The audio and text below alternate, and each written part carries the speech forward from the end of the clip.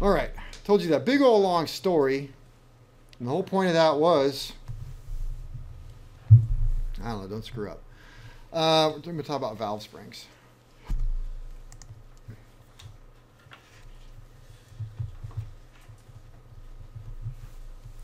Valve springs. Well, their entire purpose, of course, is to close the valve. I don't need to read it. Valve operates about 20 to 30 times a second. Intake valve open one time for every 720 degrees. So if the engine is running at 2600 RPM, then the valve opens 1,300 times a minute. So close the valve. It's gonna run. Huh? I was just saying vibrating. Vibrating. Yes, actually. So it's supposed to close the valve. It's obviously going to keep the valve closed when not opened by the cam.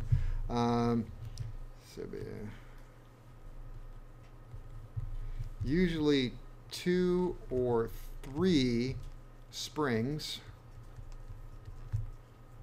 per valve, not per cylinder. That would be weird if I had 3 springs per cylinder. And if you don't have the correct number of springs, then you can get into a resonance, which will cause the valve to float. Floating means that it's when the rocker arm hits it, instead of it following the rocker arm constantly, it'll kind of bash it down, and then the rocker arm closes, and then it comes back and hits it again. It gets into a resonance where it's not opening and closing along with the cam. It's doing it at its own time. So that is why that particular engine, the O200, had to have 3 valve springs in it. Let me see. Oh, yeah, this is funny. I'm usually wound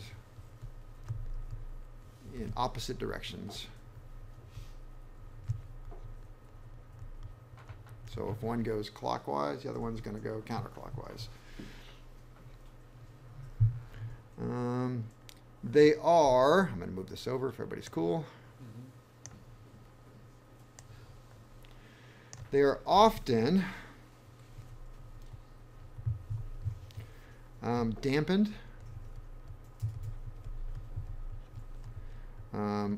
or progressive.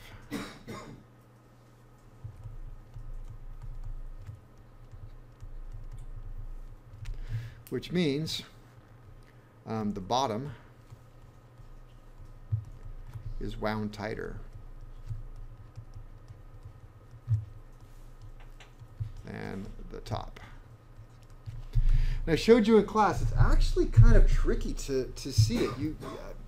I honestly have a hard time just picking up a valve spring and going, oh yeah, that's tighter than up there.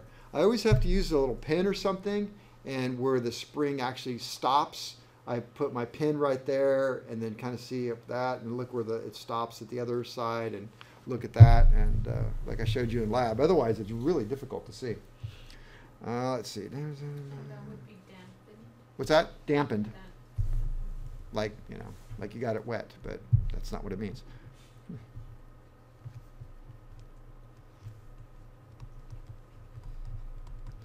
Multiple springs prevent valve float. That's where you take root beer and you put it on the valve.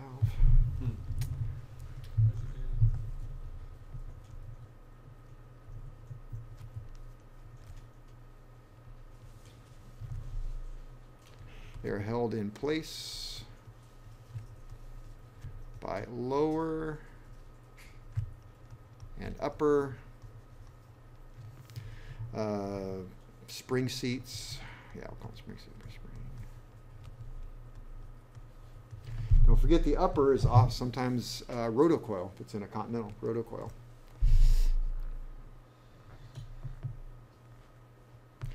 So I guess that's all the little parts of the cylinder that I can think of to talk about. And the many different ways you can screw something up. Although while I'm thinking about it, one of the worst ways to screw something up, it's stupid, is when you're building a 6-cylinder engine, all 6-cylinder engines, you gotta put the rocker shaft in before you put the cylinder on. You don't have to put the rocker arms in But you gotta put the rocker shaft in. Because you have a cylinder here, got one here, and all these are kind of lined up, but they're not lined up. You can't put a shaft in this way, and this way, and this way. There's not enough room between these two to put one in and slide it in. There's enough room between them, this is the middle one, to move it out and put a rocker arm in. There's enough room to go that way and put a rocker arm in, but you ain't gonna do it. Even if you have angle head cylinders, where the rocker shafts are very short and they go in at an angle, still not enough room. Honestly, I think Continental there is. It's been so long since I've done one. I think you can do it on Continental because they've actually chamfered them now so you can get them out. But definitely not Lycoming. I got a call from somebody one time. Hey, I'm building a 6-cylinder Lycoming. Is there a trick to getting the rocker shafts in once the cylinders are all on? Okay, if you call somebody and ask that question, I mean, it's good that you ask for advice, but I'm going to tell you right now, my first thought in my head is, you shouldn't have been doing this. You haven't been trained to do it, and you're doing it by yourself, and you didn't read the book, which clearly tells you to do it. So I will think bad things. But then my answer will simply be, it's simple. You get them out by taking the cylinder back off. That's how you get them out, which ruins your whole torque procedure, and so it's like you really screwed up. But unfortunately, this guy's answer was, I don't know. I'm just going to grind it till it fits. Thanks for your advice. And he wasn't joking, so. You hear the grinding machine in the background? Yep. It'll be fine. I can't see that it would be a problem. All right, let's move on to the valve train.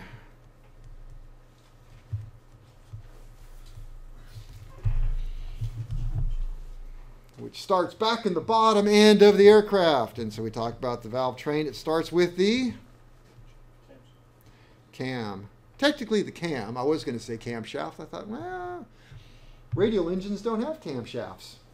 But, so we can say camshaft, or cam ring would be the appropriate word. So, but I guess that goes along with my notes because I wrote here, it rotates, but this isn't accurate. Wow. All right, I'll do this and I'll tell you why. Rotates at 1/2 of crank speed. Asterisk. So I always say the camshaft is the brains and the crank shaft is the brawn, because the crankshaft just makes the rods go back and forth. That's all it knows.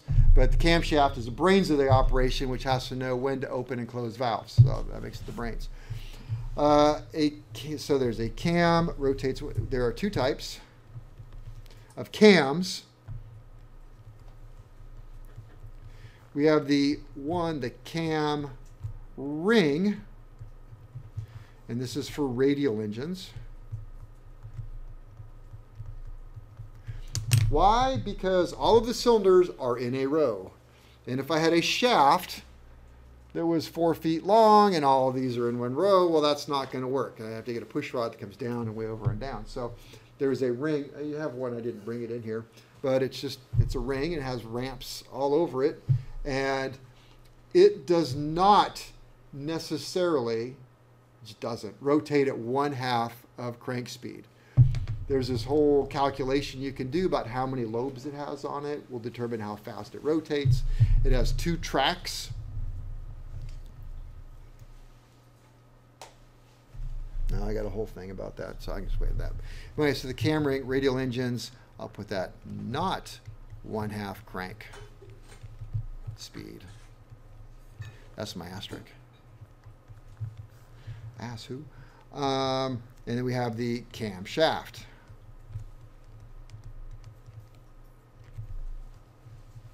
Which is for, I even wrote a note there. You should put this down here. Cam shaft used for all other engines.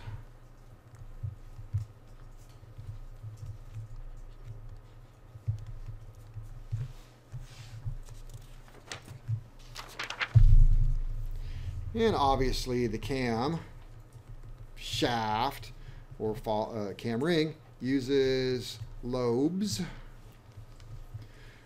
to press on followers.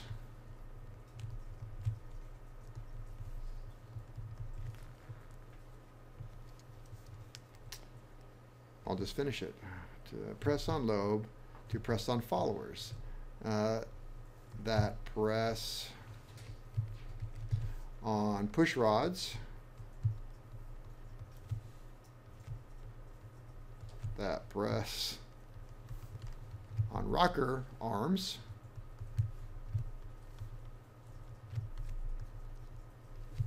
That press on valves, or that open valves.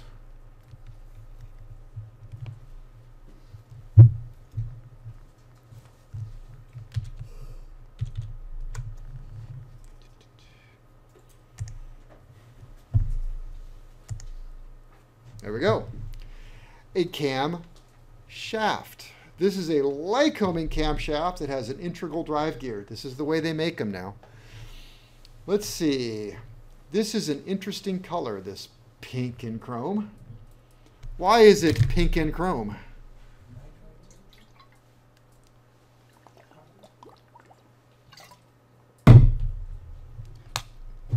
What can I discern by this?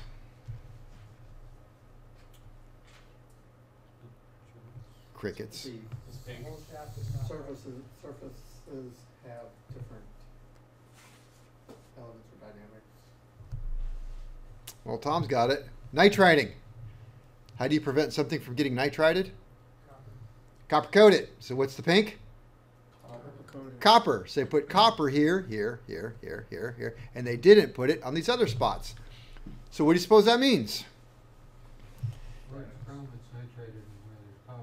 Wherever it's chrome, it's not chrome, it's nitrided. So they nitrided the journals, the lobes, or the, lobes, journals, and the gear teeth.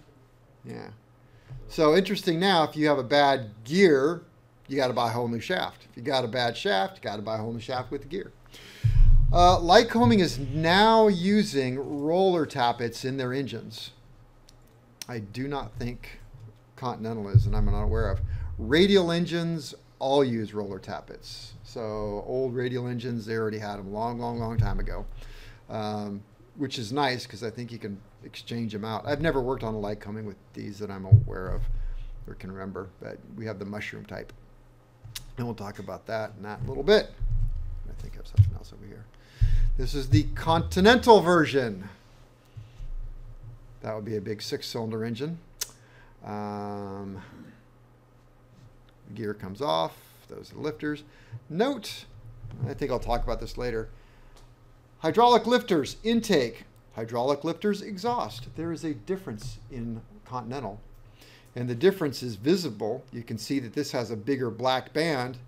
That has a smaller black band. These are called high lift, and those are the low.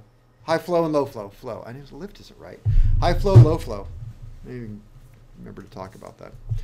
It wasn't always that way. They just used one, and then they made a change and started using these. Or it was the other way around. I don't remember. But they were matched, and they changed one or the other. I don't remember. Let's see. I guess this is your gee whiz information that I've told you before, but opposed engines use a shared intake lobe. If we go back to this picture right here, this goes in a 4-cylinder engine. 4-cylinder engine has 2 valves per cylinder. Get out your calculator, do the math. That should be 8 valves. But that there are 1, 2, 3, 4, 5, 6 lobes. So I don't remember which way. I think this is intake. So it's exhaust, intake, exhaust, exhaust, intake, exhaust, because it's wider, I think. But when you line it up in your case, that's how you can tell which is intake and exhaust. Very simple, the ones that share. And I think I showed everybody that in class. Intake, let me see.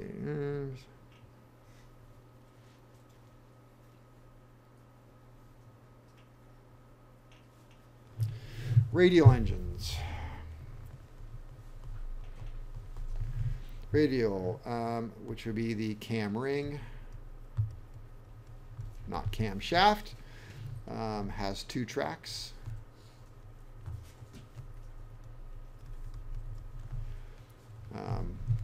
Two tracks. You have the intake track and the exhaust track. Let me see. Do I give you a picture of that? Look at that. No cam rings. I can try and remember to bring one tomorrow.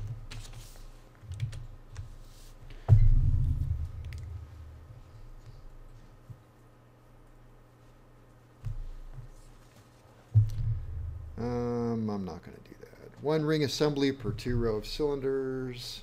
So every row is obviously going to have its own cam ring because every row works that way. I wrote ring turns in opposite direction to crank, but I can't be positive all engines do that, so I'm not going to write that. Then there's a formula for cam speed, which is 1 over number of lobes times 2. We don't need to do that. So we can get back in and look at this. BI, let's see, lobe, ramp, designed to minimize opening and closing shock.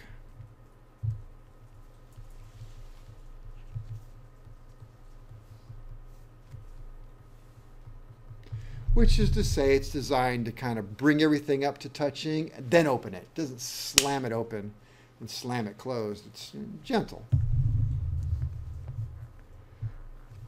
All right, this looks like something I must have picked up at the Lycoming school, which causes of cam failure. All right, this is a way bigger deal than you realize, unless you're an aircraft owner. And the reason why is, especially for Lycoming owners, the #1 failure point on your engine is going to be the cam and lifters. Because they're up high. Continental's a little less likely because they're down low, but it's still most likely to be your #1 failure item. And when it fails, it is the most expensive thing. If you get a cylinder failure, you know, the compression starts going low, you burn a lot of oil. You at least have the option of taking one of the cylinders off and fixing it. You have the option of taking all the cylinders off and fixing it. But when you have a camshaft failure, you have to take the entire engine apart. And you already know that's a big deal. So you take it apart, you take a 6-cylinder Continental. There's also airworthiness directives. Every time you take a 6-cylinder Continental apart and you remove the crankshaft from the crankcase, which is, to me, is split the case, you then have to take it the rest of the way apart. You have to do NDT. You have to have ultrasound done. You have to send it out for that. It just gets really, really expensive. So you do not want your cam to fail for very obvious reasons. Let's see. #1, this may not be in the order, but if it is in the order, I would put this #1. Inactive engine. Just let it sit there. All right, so what if you can't fly your airplane? Just take out and just run it up every week. That doesn't sound like it's a thing. It's a thing. Pilots that can't do if you can't fly, like we'll get around here, you get the Thule fog and stuff that just rolls in. It's IFR for a month on end too. So I remember people used to do this all the time where I worked out at Clarksburg. You get the fog out there, you know, and you'd hear them, they'd come out there and just running up their engine and then shut it down. You're doing more damage than if you would have just left it alone. And the reason why is because you have to get your engine oil, oil has to get 180 degrees because it's going to pick up about another 40 degrees in the engine. Once it goes through, then it comes out, then your oil, you go through a cooler, then you measure it, it's 180. Or if you don't have an oil cooler, it just tends to be the pickup then going into the engine temperature. So if you get your oil at 180 and plus you add another 40 going through the engine, you've reached 180 plus 40 is 220, which is about boiling. So that means that the water in your oil boils off. So if you get your oil up high enough, it boils off the water. That water vapor with the pressure should go out the breather tube and out. When you just go out and you run up the engine, you never get the oil up to this temperature. You just can't. If you get the oil up that hot, usually the cylinders aren't getting cooled because it's an air-cooled engine. It needs forward movement. So right? So that's not, so it's this mismatch. So they weren't designed that way. So you don't get the oil up. So you just go out there and you run your engine up a little bit, which warms up the parts, which warms up the air in the crankcase, which causes it to expand, which goes out the breather, and you just got it a little bit warm. Now you shut it down. Everything around you is full of saturated air. Air inside starts cooling, so it sucks up contracting, so it takes all that cold air, sucks it back in, and just adds moisture. That's all it did. You just, hey, I'm gonna go out and grab some more moisture and suck it in there. So now you got more moisture. Plus, you start to get the condensation in there, and then things start to rust. So you're better off just leave it alone. There are procedures if you're not going to operate your airplane for more than usually 30 days. You're supposed to, and it's terrible. I've done it. I hate doing it, and I don't want to do it to mine because it's expensive too. But you're supposed to take your engine oil.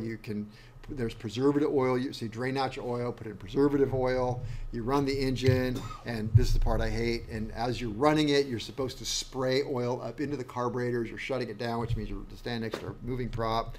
Then you're supposed to spray it in the cylinders, and then put desiccant in there, and then you're not supposed to move it. And it's like, oh my goodness. So you do that for 30 days, and you got to go through this whole procedure to drain it out, put fresh oil in, and I'm not the cheapest guy in the world, but man, oil is expensive, and I hate just throwing it out. So. 2, high RPM starts. Now I write that, and I believe that, but I was, over the COVID when I was working with my friend of mine, we went out to run up an airplane, and I was always taught, start up an airplane and run it at the slowest speed that it will run smoothly. So cold engines, they don't run, right all the way back at idle. So, like my engine, I'll run it probably 700, 800. Sometimes I get a little carried away and I wasn't paying attention. Ooh, that's a little fast. But I was running this engine pretty slow, and he reaches over and he just pushes it right up to about, I don't know, 1100. And I'm like, what are you doing, dude?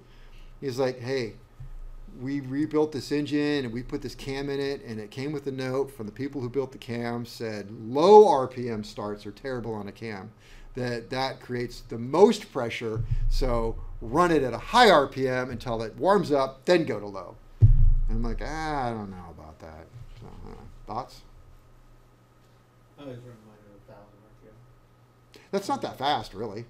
So yeah, I keep mine below 1,000. Yeah. So I'm with you on that. But mine is usually. If I'm inactive, I go out and use the taxiway at Stall Street until it gets warm. That works. You're getting airflow across it and tape up your oil cooler. Let's see. Cold starts without preheat.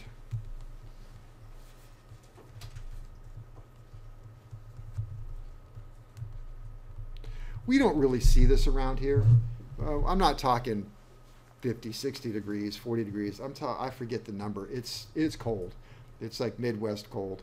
When I flew back to Boston, I knew these numbers because I was always watching out for it.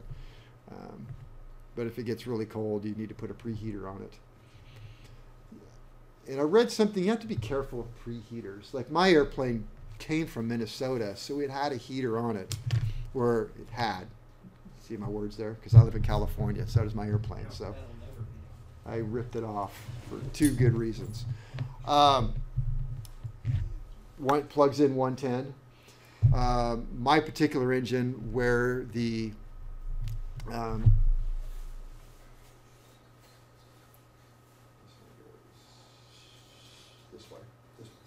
this way. This one doesn't have it, but most cylinders have a boss right here. All your Lycomings do. There's a hole in the bottom with some screw threads. You're like, what is this for? That's where you screw in a cylinder head temp probe. Well, my particular heater that came on my aircraft, they screwed in these bolts that heated up, and that would heat the cylinders up. Well, I needed those holes for my cylinder head temp, so off that went.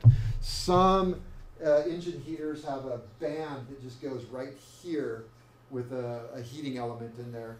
And then mine had a heating element, it's not about that big, glued to the top of the case. My case is that big, and it's like that. And then there's one just like it up on the oil sump. I was actually reading recently where people were saying that that actually causes more corrosion. Again, it causes the air inside of the crankcase to be hotter. Hotter air can hold more moisture, so it allowed more moisture to be in the air. So, plus, I don't know. They're okay, but I didn't need it, so off it went. Let me see. Cold starts. Valve action or valve misadjustment.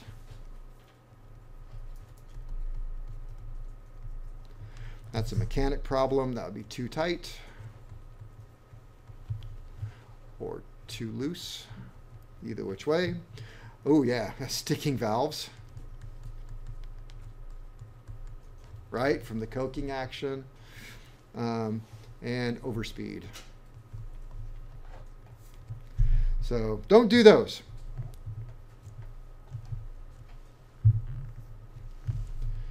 So that's the cam. What can I tell you about the cam? When I overhauled engines, for the most part, I wanted to put new cam and new lifters in my overhauls for Lycoming. Continental, I would go overhauled camshaft to be fine, but always new lifters. For whatever reason, when I was overhauling engines, nobody overhauled these. They were just a throwaway item, and I don't think they were really that expensive. So always knew those, and overhauled cam, Lycoming, new cam, new lifters. And I think I mentioned it before. I know somebody in the field, if somebody wants to overhaul, or if you're going to overhaul, send out your cam and lifters to get overhauled, always, always, always have the same company do it all. You know, it doesn't do any good if you shop around, you go on eBay, you're like, oh, look, I found some lifters. Now I got to just have my camshaft overhauled. Because what happens is if you run into a problem and you get damage to your lifter, like this has, and you pull it out, it's a low-time engine, you go, dang, this lifter went bad. So you call the company up, go, my lifter's bad. They go, well, send it in. You send it in, they go, yeah, that came from the cam. So you call the cam people, and you go, hey, cam went bad. They go, well, send in your lifter. Oh, yeah, it's because your lifter went bad. So, you know, it's one of those things. So always get the same company to do both, or to same brands. That way, when one goes bad, the other one, you can go, well, I don't know if it was the cam or the lifter, but you did both. So, it was the way you oiled it. Oh. Let's see. So B, the follower. Sometimes called the lifter. That is I'm talking about the part that rides against the cam lobe.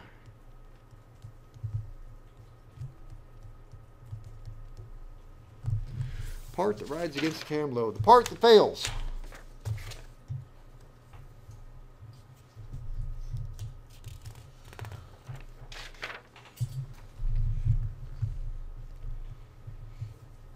All right, we got, let me see.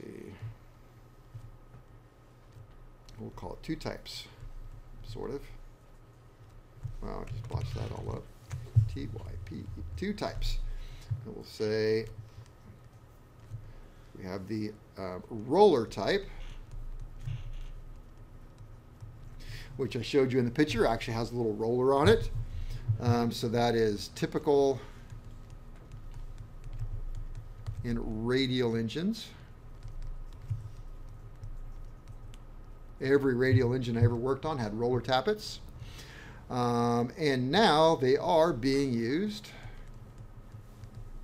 this is kind of a new thing, in opposed engines, being now being used in opposed engines. And I think Lycoming is the only one doing that right now. And it is not the same cam. So you couldn't just pop out your lifters and buy some roller ones and throw it in there. Well, you shouldn't. It's a different camshaft. Let's see. And the other type, type 1, Type 2 would be the regular tappet. So that is more typical in opposed engines. But there are many different styles.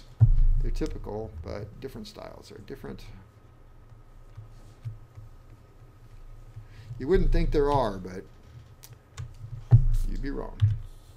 So Let me see. those could be used as a retrofit in light boom? If they allow it, but you have to have a different cam. Right, but they'll still fit the. I don't. It only applies to certain cases, Yeah. crank cases. Let's see. This was, I don't even have the number. Obviously, it's a Lycoming service instruction.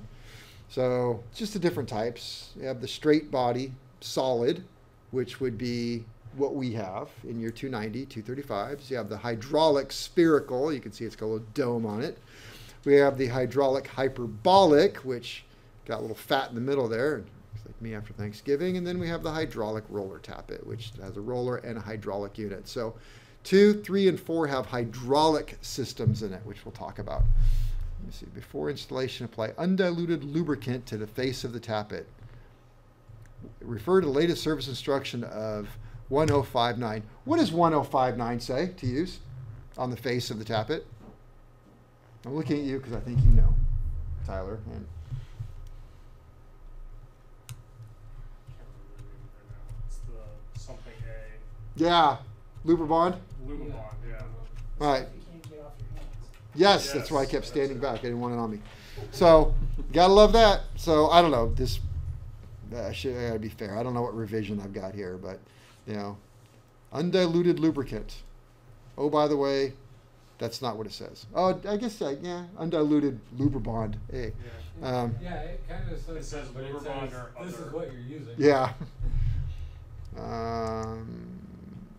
Okay. So let's see, tappets. They're different styles. I just showed you the hyperbolic, the this, that. They are supposed to rotate very slowly in the engine. They're not supposed to just be here because you get a wear mark in it. So they rotate slow. So the cam is actually ground to cause cam and tappet,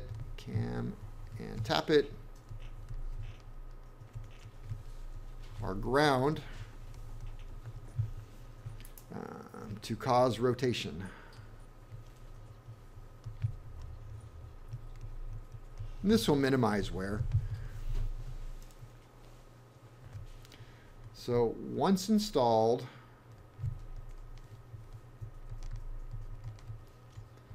and run, obviously, cam and followers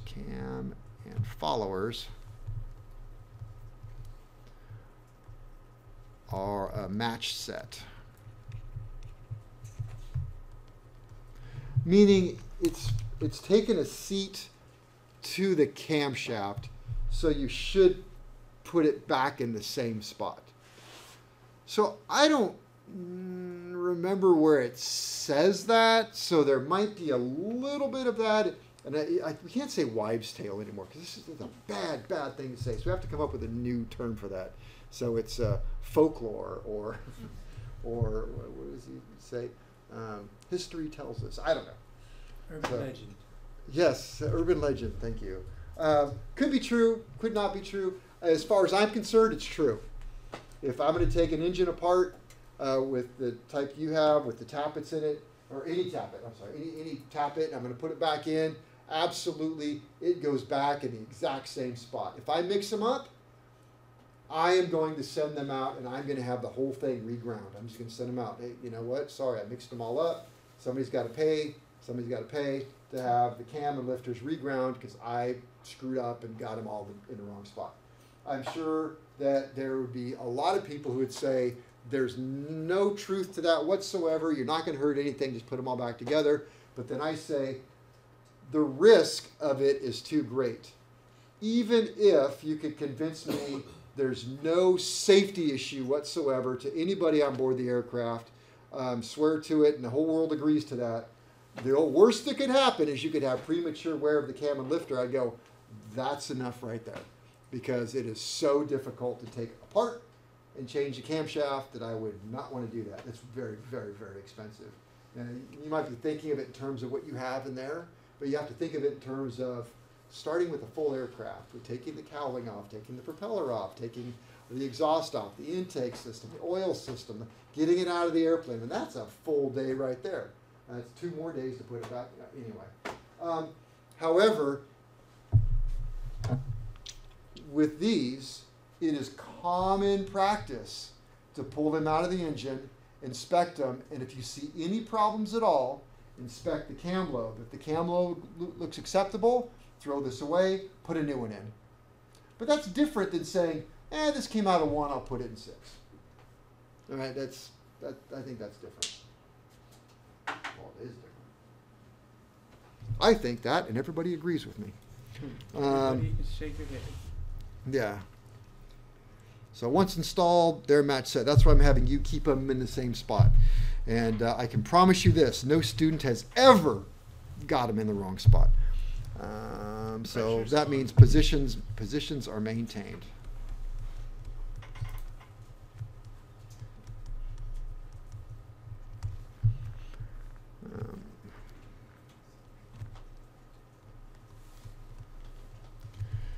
Normal wear pattern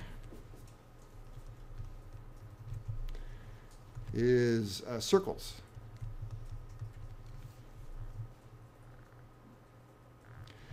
So the cam is ground in such a way that you would see little tiny circles as it wears. There we go. Little tiny circles as it wears. That has spalling. People are like, what's spalling? Well, it's when it's missing a bunch of metal. But so that's bad. It has spalling. This one has spalling on it. This one has a little tiny bit. If you take a look at the one that has the little bit of spalling, you should be able to.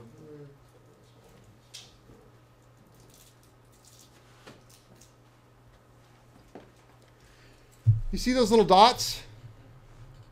Hardness test. It's where they test the hardness of it. So, normal patterns have little circles.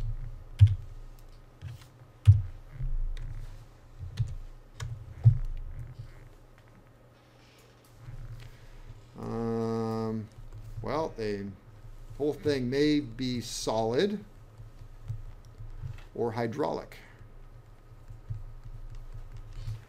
You guys have solid. After the 290 or the 290 D2, they went hydraulic. Everything else is hydraulic in the Lycoming line. The 235s, 290D are solid. Everything else, hydraulic. Continental, every single opposed engine they ever made is from the 65 on up. I'm sure there's something that's not, but as far as I know, every single one ever made is hydraulic. Radial engines, all of the ones I've worked on are solid. I don't know what the Pratt & Whitney is. I didn't do much with the Pratt & Whitneys, but I did the Lycomings, the Continentals. They are solid. So whenever you have solid, you have to adjust valves periodically. Hydraulic, you do not. Hydraulic brings its own issues with it, but I would rather deal with the hydraulic issues any day of the week. So let's talk about the hydraulic systems. Now, one of the only real drawback, there's two drawbacks to the fact that we're using 290s instead of 320s. Drawback number one is you have a two-piece, you have your front bearings look like they're center and rear. All the other engines have a much longer bearing, and there's a little bit of a trick to put those in. Not difficult. It's just if you screw up, you know it. When you get the case put together, you can't move the engine. It's just locked solid. Like, I screwed up. Bad new bearings. Try again. You can't fix it. So take it all apart and try it again. So that, and the second thing is that you don't have hydraulic lifters. Therefore, you're not learning how to assemble an engine with hydraulic lifters. But we have a solution for that. We have solid lifters. Therefore, I'm teaching you how to deal with solid lifters and how to adjust valves. If you look out into the shop, every one of those Cessnas out there has got all of their cylinders off. The reason why all of the cylinders are off is because Larry is teaching them how to put cylinders on an engine that have hydraulic lifters. So you will get both. Just takes a while before you get out there because I don't have time. So you get kind of an engine class all over again from Larry, who is quite good at it. So, all right, so hydraulic. Hydraulic units, or sometimes called zero lash. Zero lash system. All right, I'm going to go to a picture. All right, let's make heads or tails of this picture right here. This is all the case, this color here. This right here is the cam. Okay, so we got, and then over here we've got the hydraulic, the lifter. Okay, this is the push rod. Oops, this is the push rod coming in right here. Push rod. And then what's left are the guts inside of there. So we got this right there, pushing against the cam, and inside are the guts. Rule number 1 with guts: never, never, ever use a magnet on this stuff. All the overhaul manuals say that. There is a check ball in here, number 10, and they say that if you magnetize this, the check ball will tend to stay magnetized and stick to something and not work properly. So inside of here you have number 3, it looks like, a cup. A cup. Ooh, something rings a bell here.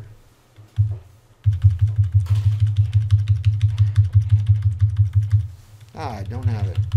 Somewhere I've got a picture of some people who died because a mechanic put the cup on this way. Now when you look at it, it's got a rounded end that goes to the rounded push rod, and it's got a square end that goes like that. In fact, this doesn't even fit that way. People who weren't trained at doing things that they weren't supposed to do. So anyway, that is the cup that goes on there. And this right here, this is a 2-piece part that is a matched set. Like penguins, they're mated for life. There's a trick to getting them apart. You push the rag. Hang on, it doesn't come apart in a few years. That's what you would. Use your teeth.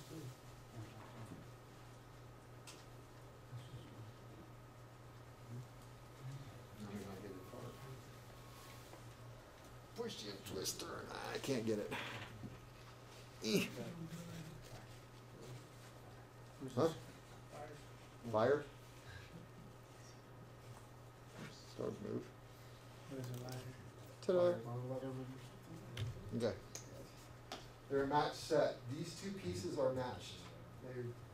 So if I take all of these out of the engine and put them in one spot and all of these in the other engine spot, all you need to do is throw them away and buy all new ones. So, and the reason why is because these are designed to bleed down at a certain rate. So I suppose you could like put them all back together until you got the bleed rate going just right. But anyway, so this is the hydraulic insert. Rule number 1, don't use A magnet. magnet. Rule number 2, don't put the cap on upside down. And rule number 3, yeah, match set. Don't screw them up. Okay.